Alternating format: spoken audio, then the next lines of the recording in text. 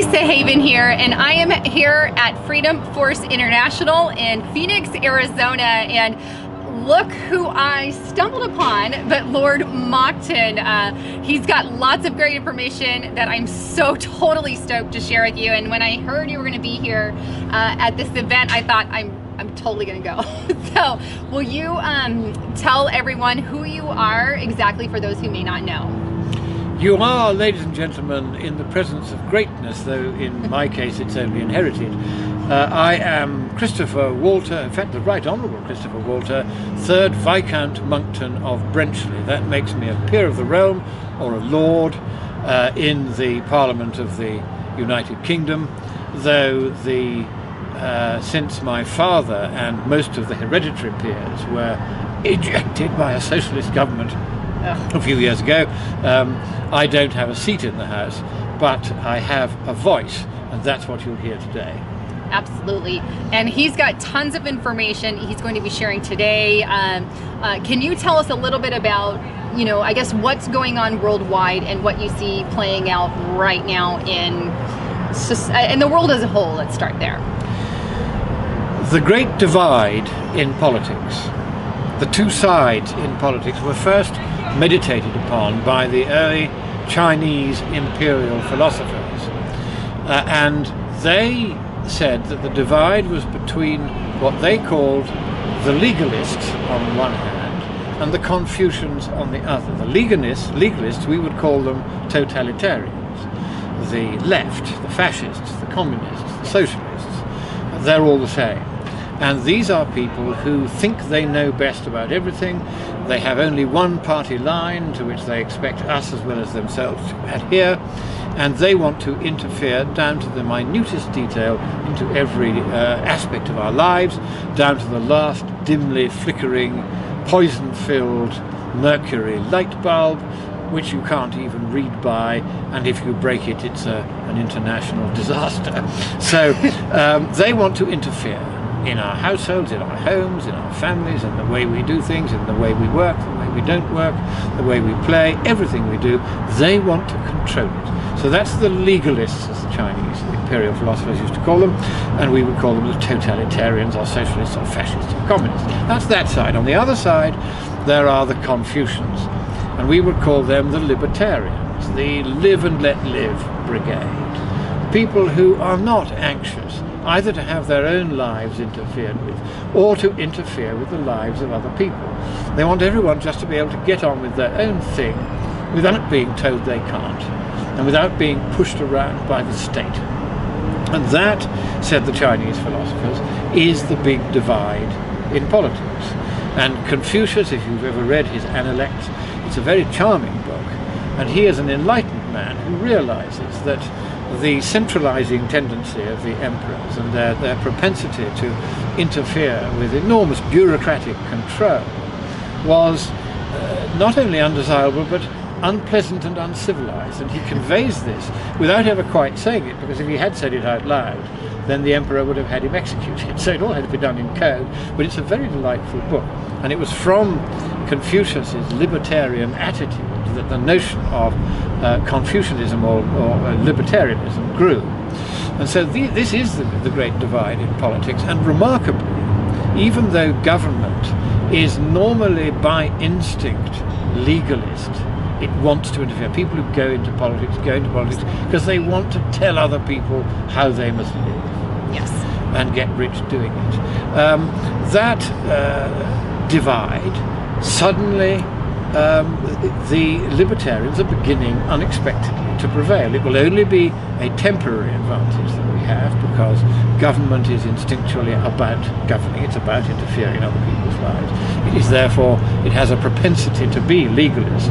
And the objective, of course, of the founding fathers of the United States, with your Constitution, was to circumscribe the power of totalitarian government, to prevent it from exercising too rigid and too rigorous and too interfering and too detailed and too expensive a control over the lives, property and dealings of individual citizens. And unexpectedly, from time to time, the Confucians, that's the likes of all of us, suddenly prevailed, and we had the vote for Britain to leave the European tyranny by clerk, and of course that tyranny run by 30 faceless, grossly overpaid and grossly overpowerful commissars who are not elected by anyone.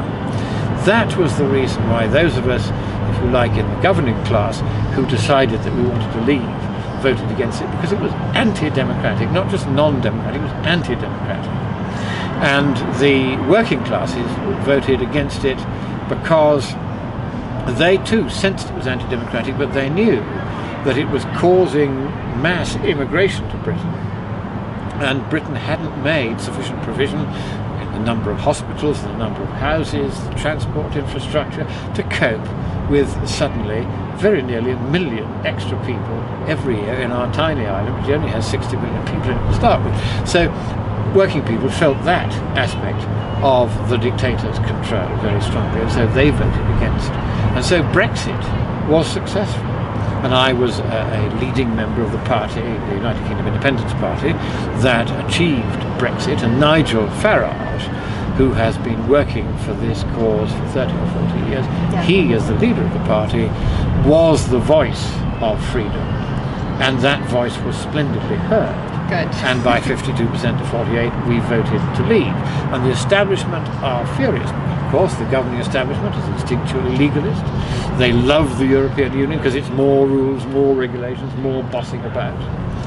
And so they were very upset when the British people said, 2 fingers to that lot, we've had enough, we want Good out. thing. Yes. So that was Brexit. But then, to add glory to glory, we have had the unexpected election of Donald Trump as President of the United States. And this, of course, has caused huge excitement in the Brexit camp. No surprise that the first British politician that Donald Trump saw shortly after his election was Nigel Farage. They've become very good friends. And Nigel has been advising him on certain presentational aspects in particular of the campaign, and of how to then go about mending fences once you've had the campaign, because that's always important. So you have your row and then you get on with it, you don't go on arguing. And so Trump is showing very good signs of having taken that advice to heart, and it's a very exciting time because we now have not only all the left-wing media, which means very nearly all of them, are saying all the mainstream media. The Mark-stream media, let's call Yes. it. They are all saying, oh, but this is the wealthiest cabinet that has ever been assembled, except possibly for that of Jack Kennedy, who, if I remember, was a Democrat. Yeah. So there's no monopoly on billionaires, it seems to me, in the political parties. But what the press should be saying, for balance, if they were going to be fair about this, is that this is shaping up to be far and away the best qualified and most competent cabinet that has ever been assembled by any American president. Amen to that. And this, to me, is a most startling development. I've been glued to Fox News ever since I got here, because we get it only patchily in the remotest corners of the Cotswolds. But do they limit it, monitor it, or no? It's just the signal is awful. But the fog gets in the way. But the thing about this is that I've been watching as each appointment was announced, and he was delightful yesterday because he was at his first thank you rally, and he went to Ohio, where he unexpectedly won that by 10 clear percentage points in a blue state that was also a very heavily working class state, because all the workers have suddenly realized that these communist intellectuals like Barack Hussein Obama and Hillary Rodham Clinton, these are not people who have the slightest concern for the future of the working class. No. They are ideologues, poisonous communist ideologues, who wish to shut down capitalism. Yes. And capitalism is what gives the workers their jobs, and they know this. And so the worm has turned, and this is a very, very important change, because it may be, if Trump plays his cards right, and if he can deliver, then, and he can cement the alliance between republicanism and the working classes that he has so well begun with the carrier settlement, for instance, stopping the manufacture of air conditioning units from relocating.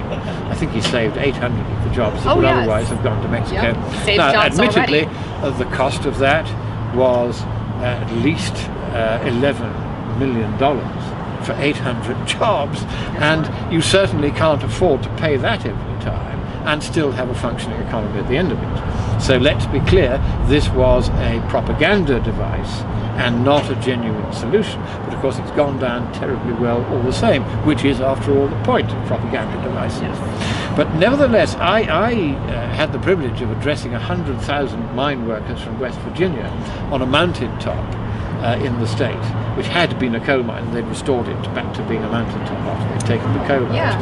And so there was this area the size of 5 football pitches, and it was just as well it was that big, because 100,000 mine workers came, and I was on this huge sound stage interacting with them and telling them why they didn't need to worry that global warming was a real problem. Was destroying their jobs. The only thing that was destroying their jobs, I said, are the Democrats. And I said, I'm sorry to be political, I know that many of you perhaps support them, but you should realise that they will destroy your jobs if they can. Obama has declared war on coal. I don't even know if the Democratic Party really exists anymore. It's kind of gone all progressive, socialist-minded. Well, it is really a communist party now, it is. In all but name. The policies they follow, the leaders that Obama, after all, was the son of a communist. His mentors and trainers were communist. His policies were communist. His attempt to destroy the American economy by over-borrowing, which may yet succeed, is communist. Everything he's done is communist. But of course, if you use the word communist, they very craftily repackaged it, so that if you use the word communist, they say, well, you're being extreme because you use the word communist. Well, I'm old-fashioned and I come from Yorkshire, where we call a spade a bloody shovel. And so if it walks like a communist and quacks like a communist, then maybe it is a communist. And I'm going to call it a communist. I'm going to call it what I see it to be. So I'm very encouraged that we've now had not only Brexit, but also the election of Donald Trump. These are two big freedom movements, in my opinion, that I think we're not only witnessing, I think it's a global thing. It's catching on globally. People are waking up to what's going on. Do you feel that? No, I don't. I think they have not the faintest idea what's really going on, because the left are very careful to conceal their true intentions and what they're really up to. And unless one studies it in enormous detail, it's very difficult to point out how wrong they are. And this brings us really to the climate subject, which is the purpose of the Freedom Force Congress this year. It's on the subject of the climate. I'm giving the keynote closing address after dinner tomorrow. And I will be declaring the end of the climate scare.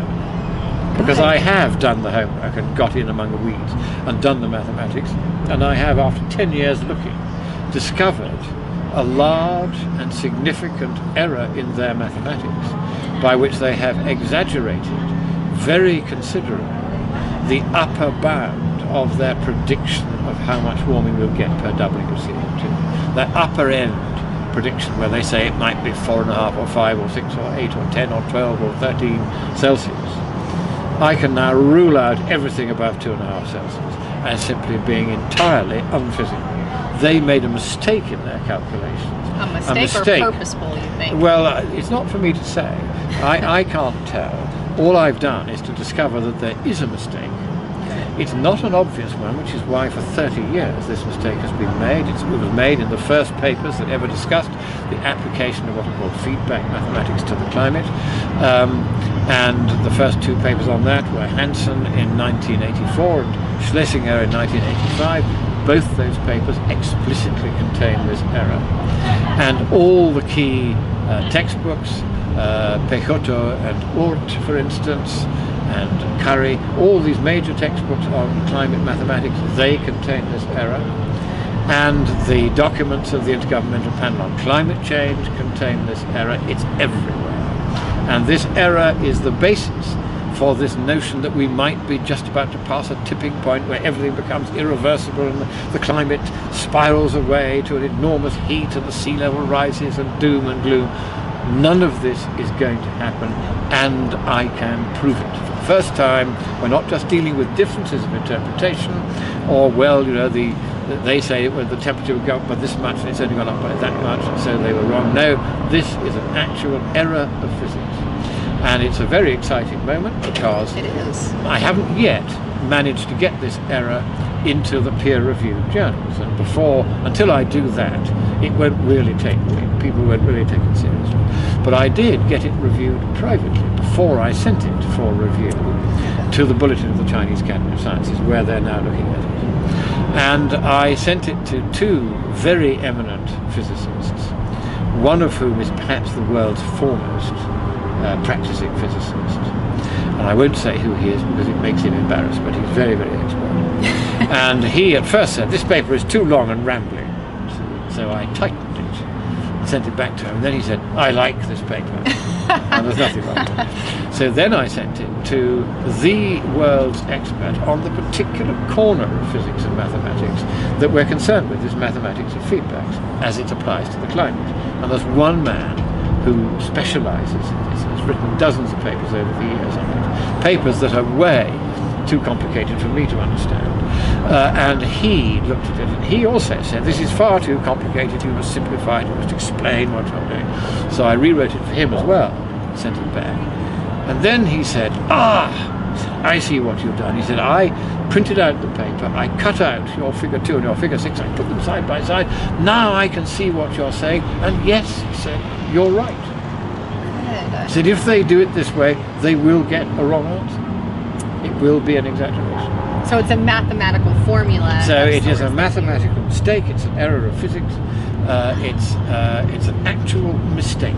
It's not something that they can say, well, you know, you might argue it this way, you might argue it that way. It is an error. It's a frank error. It arose because the climate scientists of today, on the whole, not very good at mathematics, were unfamiliar with the conic sections. Now, the conic sections were known to the Egyptians and to the very, very early ancient Greeks. By the 7th century BC, they were incorporating parabolas, ellipses and hyperbolas, the 3 conic sections, into the design of the Doric temple. The Parthenon being a good example in the 5th century, but it was still using it as mathematics.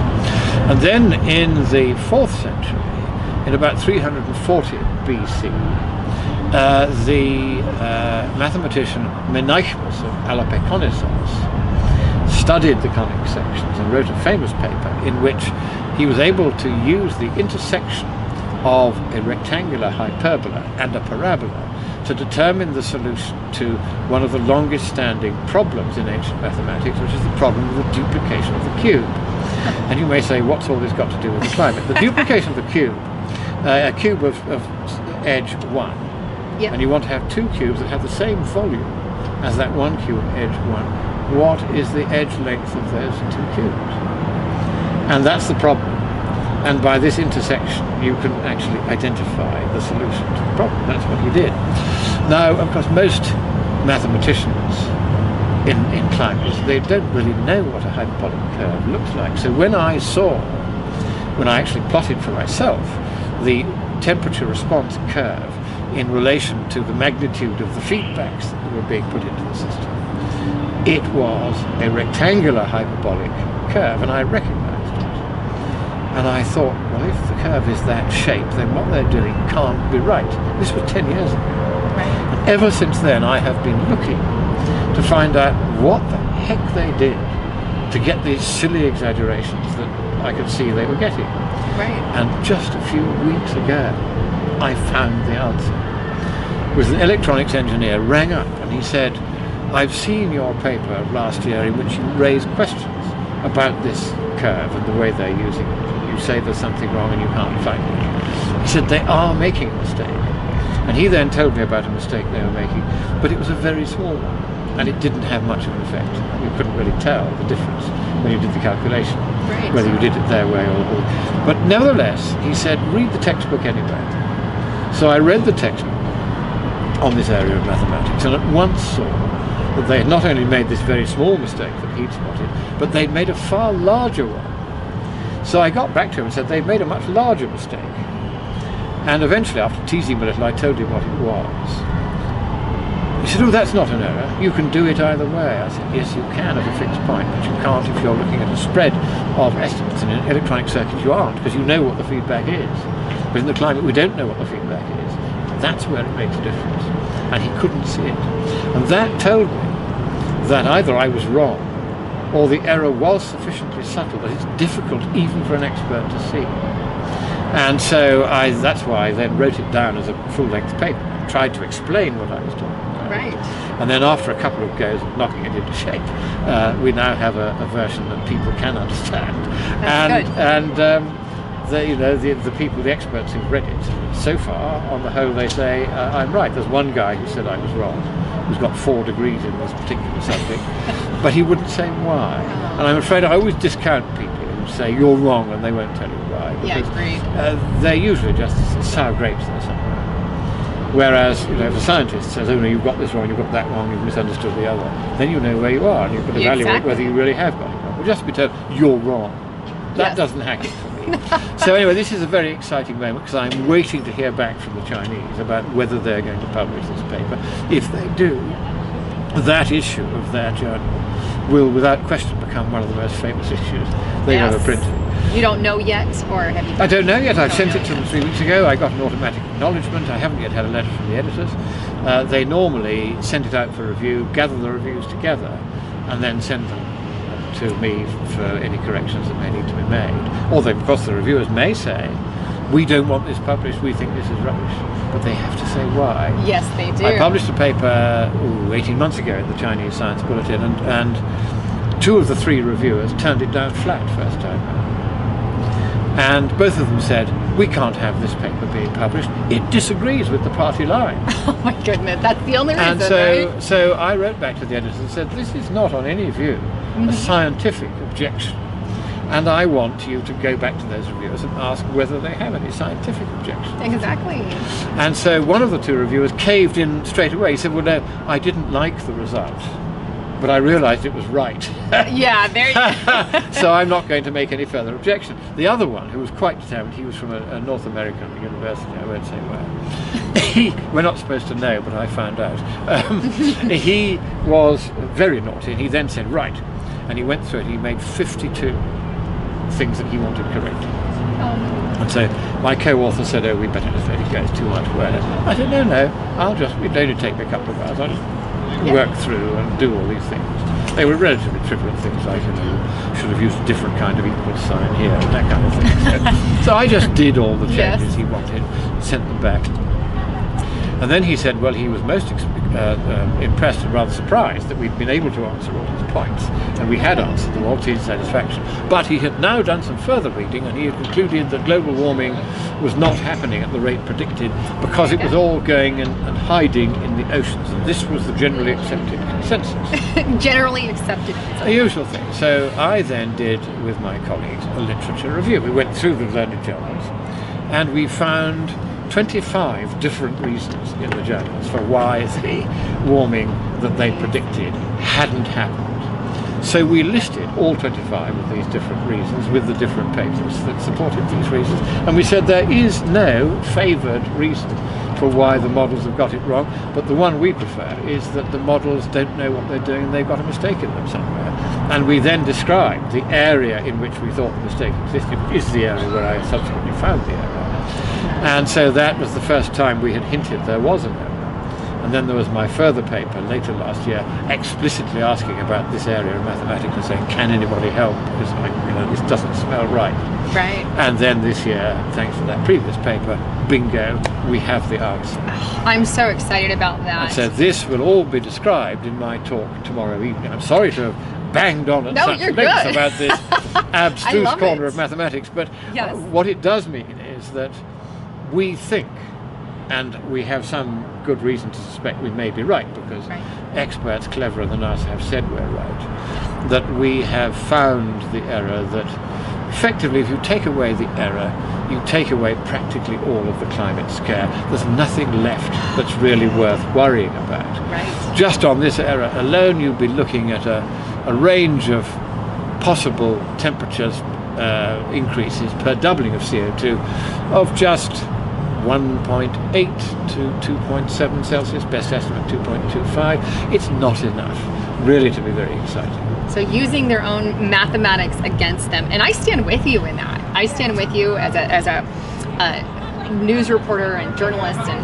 on that ground, because we all know it's a sham. It's global warming. They've been feeding this lie for so long in order to get their globalism. You see, politically, the difficulty is this: that if you point out to them that global warming, since they first made predictions in 1990, on the basis of what they said in the IPCC's first report, was substantial confidence that their models had captured all essential features of the climate. They made those predictions in 1990, and the rate of global warming since then has been less than half yes. of what they then predicted down, yes. with substantial confidence. I literally updated my 2 satellite data sets today because it's the beginning of the new month, and so we've now just this afternoon got the details from the previous month, and it is well below the rate of warming since 1990 is well below half of the central estimate that they then predicted, and is well below even the lowest estimate that they then predicted. So it isn't happening as they predicted, and that was one of the reasons why I thought they must be doing something wrong somewhere. And so I'm very glad that we've now found one of the things they're doing wrong, and it's probably the biggest of the things they're doing wrong, because once you take this one away, then there just isn't very much else left to worry about. You're then dealing with very small numbers, which, if you correct for further errors, they just become smaller still, until the whole thing completely vanishes. So it is the beginning of the end. How long it will take for the world to catch on and to realize it's been had, and that the people that had told us it was settled science didn't know whether it was settled science or not.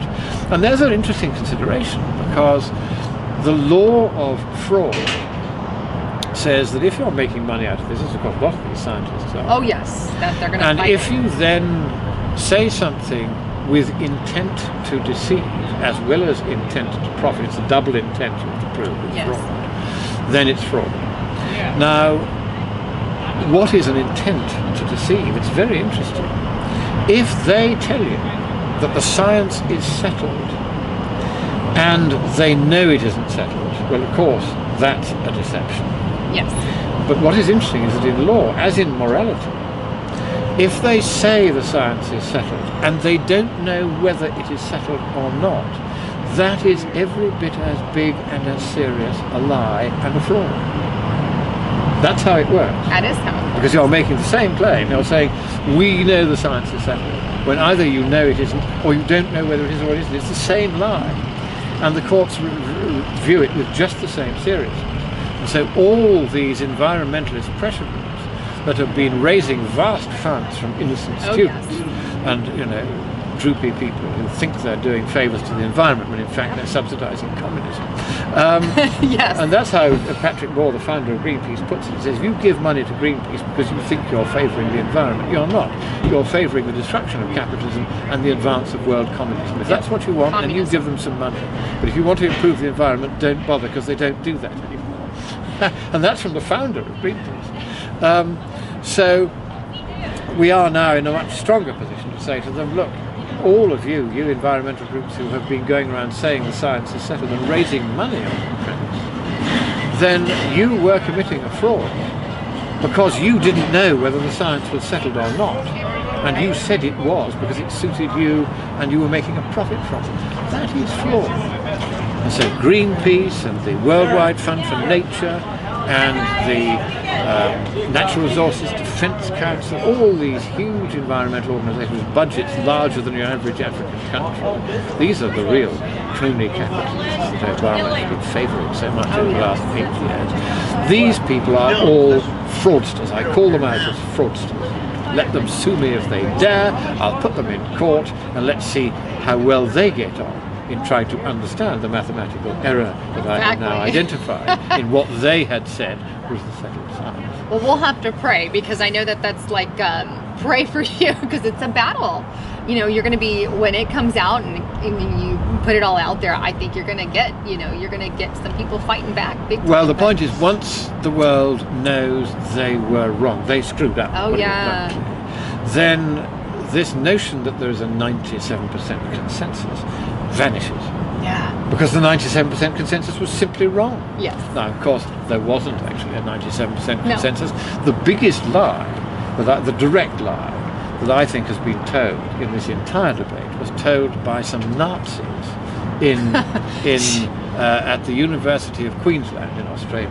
Thoroughly nasty pieces of work. Wow. And the head Nazi, who actually used to go around wearing a Nazi uniform and has photographs of himself on the web wearing a Nazi uniform, very, very nasty left-wing piece of work.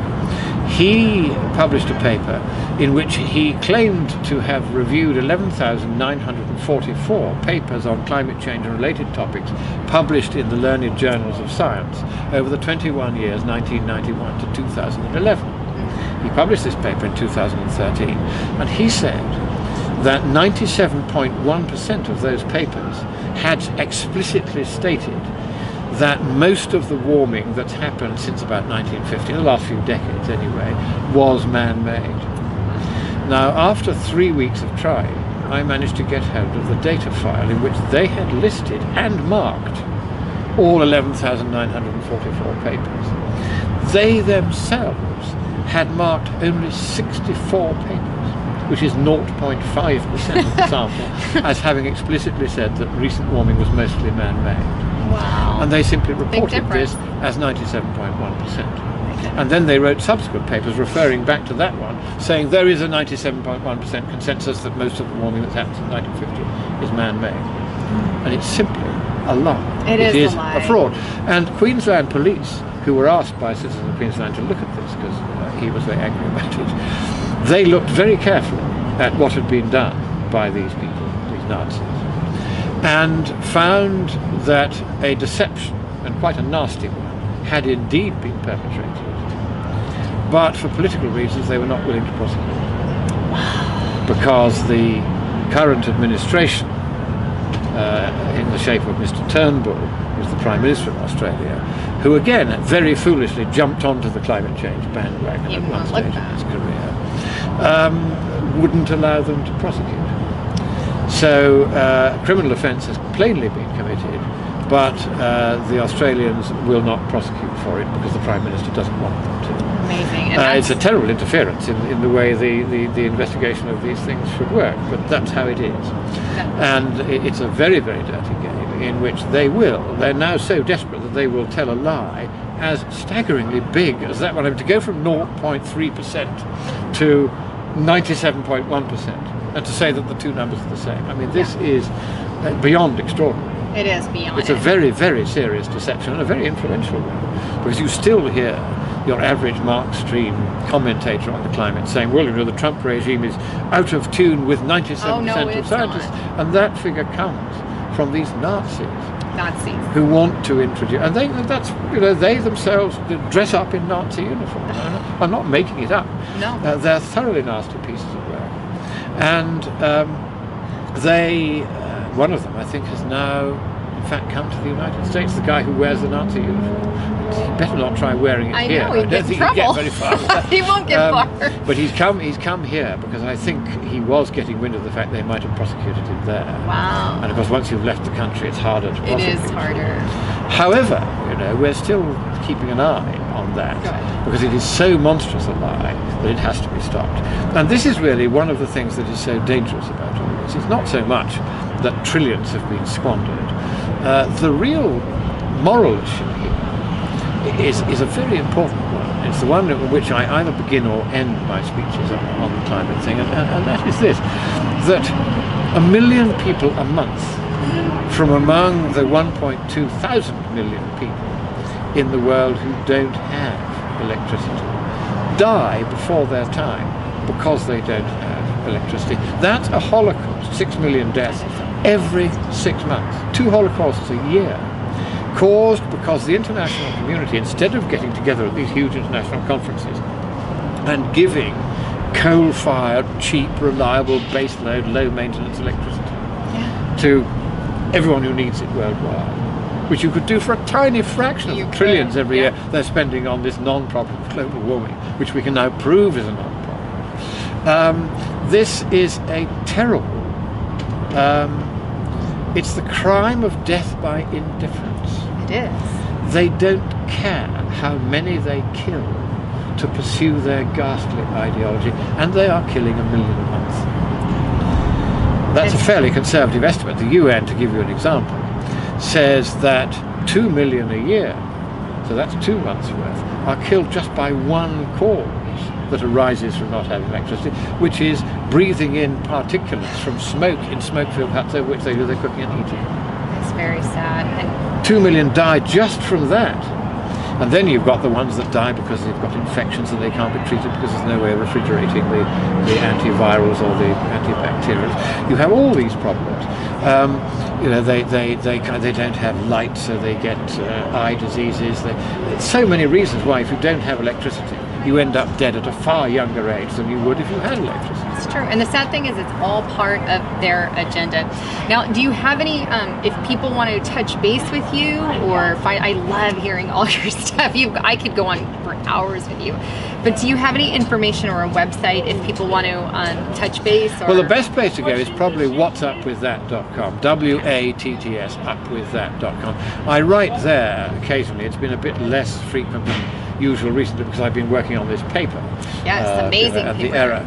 And I did try some of the early ideas for that paper at What's Up With That, but so many trolls came in and tried to derail it that in the end I just said I'm going to stop until I publish the paper. We know about trolls on my channel. Yes, and this is a big problem. They do, enormous amounts of money are spent by the totalitarians, the communists, the fascists, the Nazis, on trying to stop people like me from speaking. Indeed, I had to write very sharply just last week to a Professor Richard Palmcut at Graz in Austria, at the university there, whom I'd written to 3 years ago when he had put up a blog posting saying that everyone who disagreed with his personal views on the climate should be executed. Oh my God. So I wrote to him and pointed out that in Austria, as then also in Scotland where I was, it was a hate crime to demand the execution of those who disagreed with.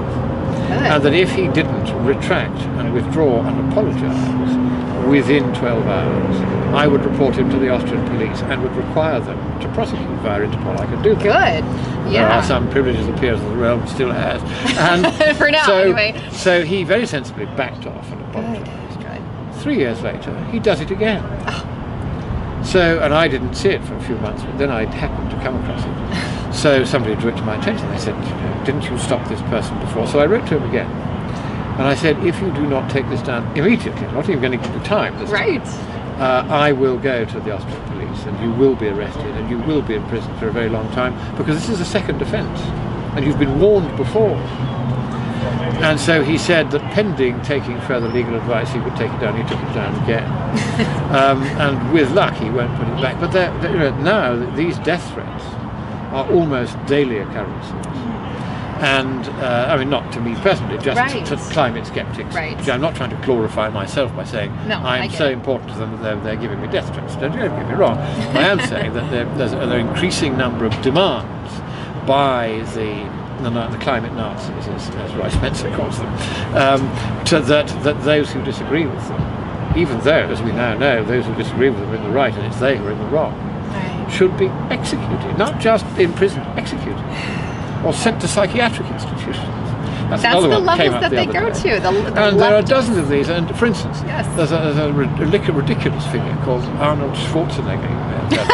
I don't know the guy at all. And he did a YouTube video the other day in which he said that anyone who disagreed with him on climate change should be put in his garage with his mouth to the exhaust pipe of the car to see how long he would live.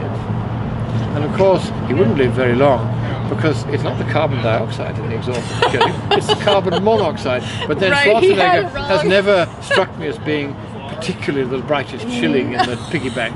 So I don't think he really understood this. But that kind of offensive, deliberately hate-provoking language is now illegal in some European countries, Austria being one of them. And I sometimes think, given how much of this is going on now, and how often we have these people saying this kind of thing, the danger is that it builds up and becomes eventually part of normal discourse. And that's when the killings start. Yes. And that's exactly what happened in Nazi Germany. They kept on trying it on and pushing the envelope and saying more and more outrageous things about their opponents. We will round you up, we will kill you, we will put you in gas chambers, we will this, that and the other. Everybody thought they were just joking or just being nasty. Oh. But they meant it, and what they were doing was getting people inured to this idea by constant repetition and seeing whether anyone would hit back. Nobody did. And eventually they just started doing it. And 6 million ended up dead from that one. And eventually 250 million as a result of all the wars that both the fascists and the communists caused in the 20th century. So it is time for us to realise that it is we who stand on the moral high ground on the question of climate change. It is they who are not only killing 1 million a month by refusing to allow coal-fired power to be given to the nations that desperately need it, and by diverting the funds that would be used to give that coal-fired power to them, to be squandered on windmills and solar panels and other such fripperies and fatuity. Absolutely. Such like fooleries, as the Catholic Catechism in England used to say. But also, they're now advocating increasingly, and with increasing stridency and nastiness, witness Schwarzenegger's recent YouTube video, that people should be killed by unpleasant means if they dare to disagree with the Nazi party line on climate. So what do we do about this? Well, I think we do have to outlaw that kind of hate speech.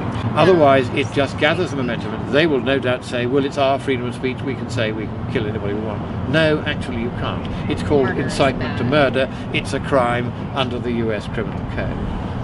And I'm working out at the moment whether I should prosecute Schwarzenegger for incitement to murder for this video, and to prosecute YouTube, who were asked to take it down and didn't. And I think we've got to start doing this, and so that the mood music goes the other way. If you use this kind of violent, nasty, evil language, advocating the deaths of your opponents, not because they're wrong, but because they're right. Well, the hard part is they'll push it on both sides. No, because we don't use that kind of language. No, I don't go around saying all these climate change, these Greenpeace people should be killed. That's not the kind of language I use, or imprisoned, unless they've committed a crime. But the idea of just saying, well, because they disagree with the climate, everybody should be killed. No, that's not the way we talk. We have nothing to fear from a law that says you may not advocate the death of those who disagree publicly. If you say it privately, then perhaps a few people who are friends with you, that's another matter. But if you go on YouTube and you're a famous figure and you preach death to those you disagree with politically, that is a crime of incitement to murder. It's a crime under the existing code. And I think I might see whether I can't put it in front of the police and get it prosecuted. You have a criminal code in this country which is democratically agreed, and that criminal code says that if people go around inciting to murder, they are committing a criminal offence. That is not a kind of free speech that is allowed. You have to understand there are limits to free speech, and that, like it or not, is one of them. Well, I love your stuff. So I'm so excited I got the chance of a lifetime to interview. I know you got flown in for this event, and I absolutely love everything that you do, and I back you 100% in what's going on with the global warming, climate change, just chaos that's being created here. So I'm with you on that, and I cannot wait to hear more on your speech tomorrow here at this event. So thank you again for coming on my broadcast. I really appreciate it. Well, it's been a pleasure. Thank you all for watching. If you've watched this long, don't edit it down too much. I won't edit it at all. It'll be straight. I will let it fly. Well, God bless America. And if you do come across any more examples of death threats against climate skeptics, get in touch with me, monckton@mail.com, and tell me, because the prosecutions are about to start, both for the frauds. No, it is going to get worse. And also for the incitements to murder. We're not going to have this criminal behaviour any longer because it is dangerous. It is dangerous. You see, it's not a question of just saying, oh, freedom of speech. No. They go on and on and on at this. They've been saying this for years now, with virtually no opposition. And that's when it becomes dangerous. That is what led to the rise of Hitler, because his people used exactly the same language the climate Nazis of today are using. And he went on doing it. It only took a generation, and then everybody was talking that language, and then the killing started, and it went on in the millions, and then the tens of millions, and then the hundreds of millions. You have to nip it in the bud, and that is what the law of incitement to murder is precisely intended to do. That makes sense. Well, thank you guys again for tuning into my channel here. This is Lisa Haven and Lord Monckton signing out.